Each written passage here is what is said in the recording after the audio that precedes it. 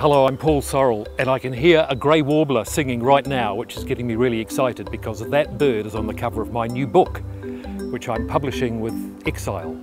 I'm very excited about this book because I'm passing on my top tips and techniques and skills for you to go out and photograph wild birds in your backyard, in your local parks and gardens.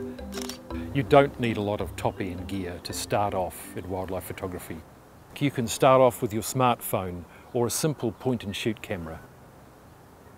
I find that getting out and photographing birds is something that actually gives me not just pleasure, but when things are all coming together, a sense of joy, and it's an indescribable feeling. It's also such a good antidote to my workaday life as an editor, where I'm sitting behind my computer all day. My book covers a whole lot of stuff that you won't find in the normal How to Photograph Wildlife book. For example, there's a chapter on Are Birds Art? What makes a photograph aesthetically pleasing? How to market your work, how to enter competitions, how to get published in magazines and maybe do a book of your own one day.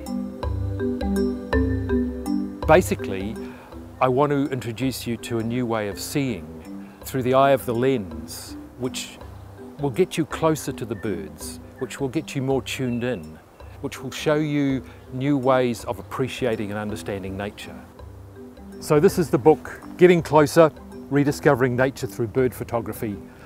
I really hope that this is the book that'll get you closer to nature and allow you to create some fabulous imagery.